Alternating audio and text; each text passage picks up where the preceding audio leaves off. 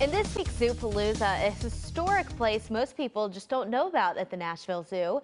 News 2's Davis Nolan explains the story behind the Morton House. People go to the Nashville Zoo to see the animals, but there's a lot of history at Grassmere.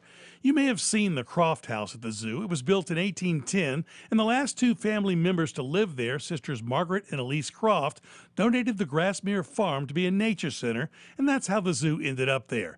But there's a story behind the story. The farm originated before the Civil War and had enslaved workers. After the war and emancipation, the family hired Frank Morton to manage their property. Frank and his family were very instrumental in making sure that the Grassmere farm was running and operating. They were a black family. They were hired as tenant farmers to live here.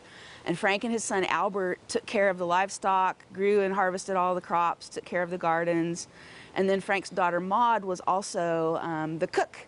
She took care of the Croft sisters, helped with the meals and the butter churning and taking care of the home. Margaret and Elise Croft often noted how instrumental Frank and his family were to the success of the farm. And the Morton family actually lived in one of the former slave quarters on the property. This is the cabin where Frank Morton lived.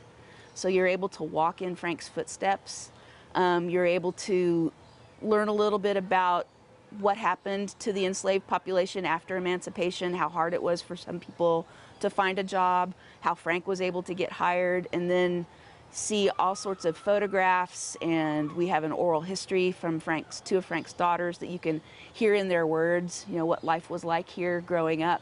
The Nashville Zoo wants you to come and learn about the rich history of Grassmere, including the life of Frank Morton and his family. The historic farm area is kind of our hidden secret up here.